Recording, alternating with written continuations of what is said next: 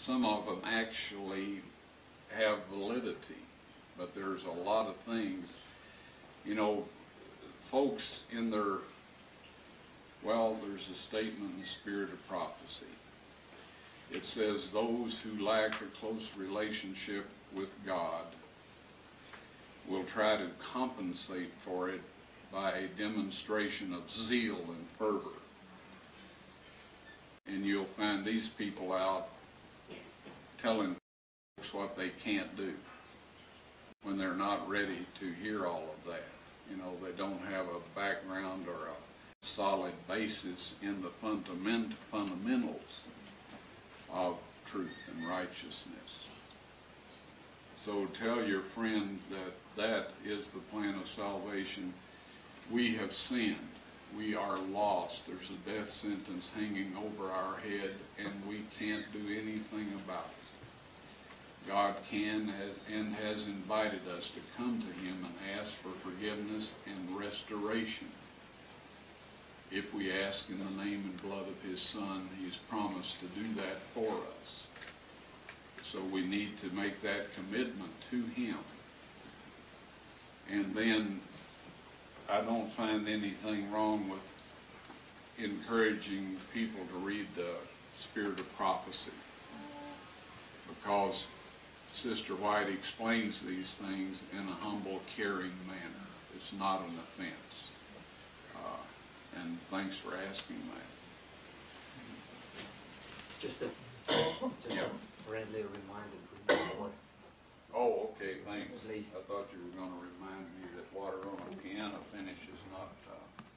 Thank you for being kind. There's a few have asked this. There's a letter that's got wide distribution in Australia, which I think you've seen, and just for the record, so we'd like to hear. It says that it was from the Israeli Antiquities Authority, and it says that we cannot confirm. Sorry, I'll start from the beginning. Dear so-and-so, thank you for your fax letter dated 16th of November 1998 asking about Ron Wyatt. We cannot confirm his fines and have no information about them.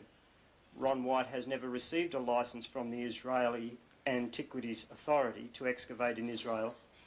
If he says he has excavated in Israel, he has committed an illegal act, since every excavation in Israel must be licensed by our authority or our predecessor, the Israeli Department of Antiquities. Legitimate archaeology finds are published in professional journals or by universities and other recognised scientific institutes. Sincerely yours, Osnat Goaz, spokeswoman for Department of Education Information. So I've just... Okay. Few of us are interested. Well, there's two things happening here. The Israelis don't want this discovery confirmed until, you know, it can be done in a manner that will not cause a bloodbath. What I was told by the men that I work with, now if you have a photographic memory, you'll remember their names.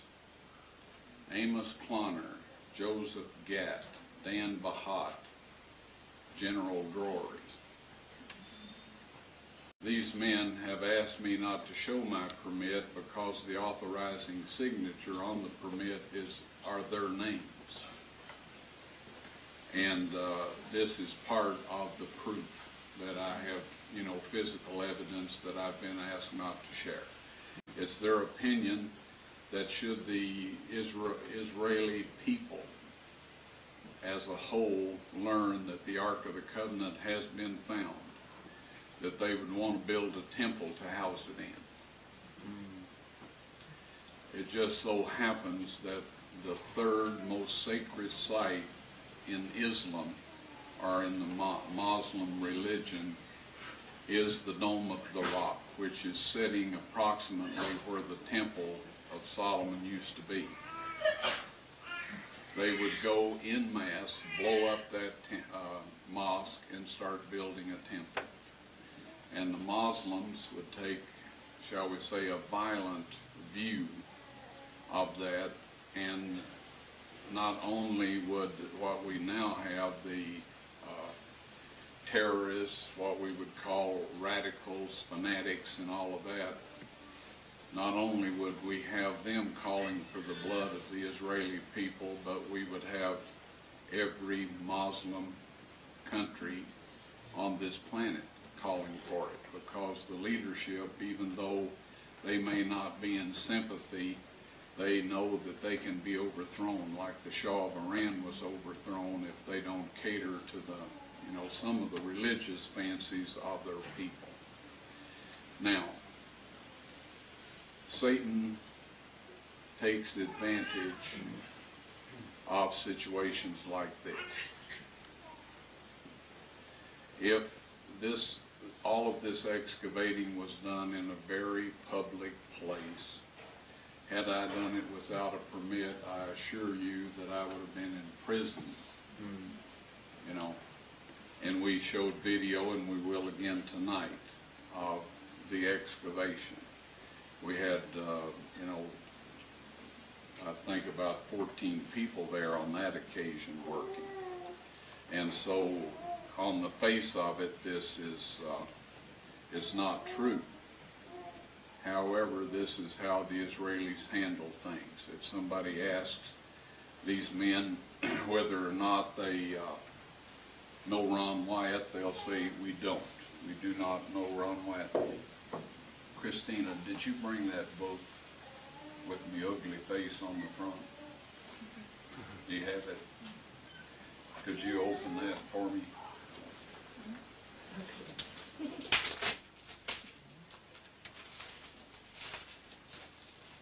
Okay.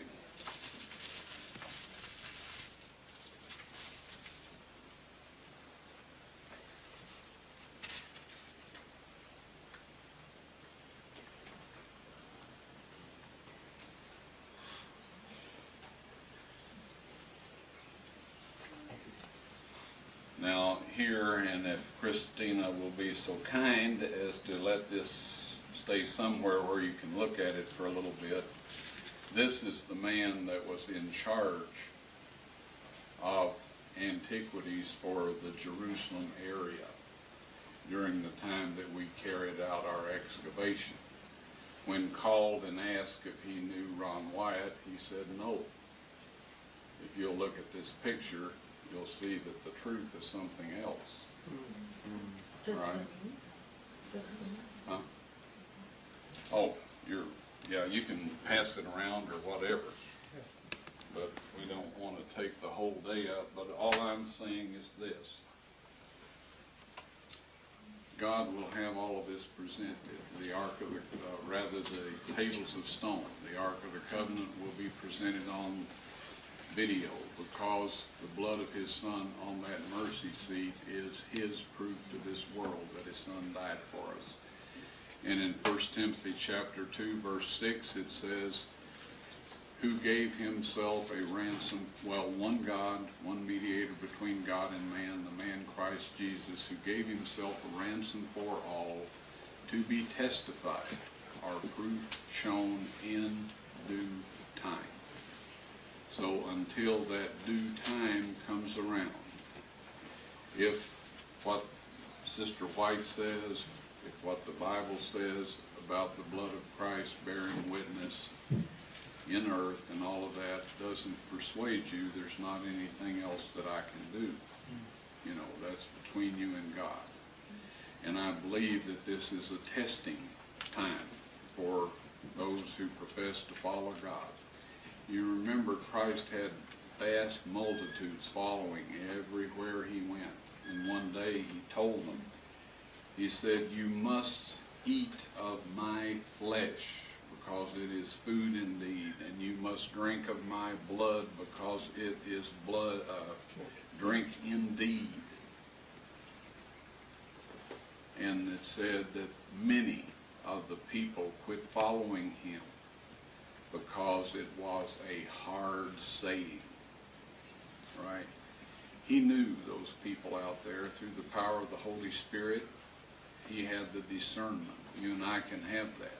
He didn't use anything that we don't have access to today. If those people had stayed and asked him as his disciples often did after he made a statement that was, a little unclear, he would have told them exactly what it meant, but they didn't bother to stay around. They had seen all of the miracles. They had probably eaten some of this bread and fish that had been miraculously provided.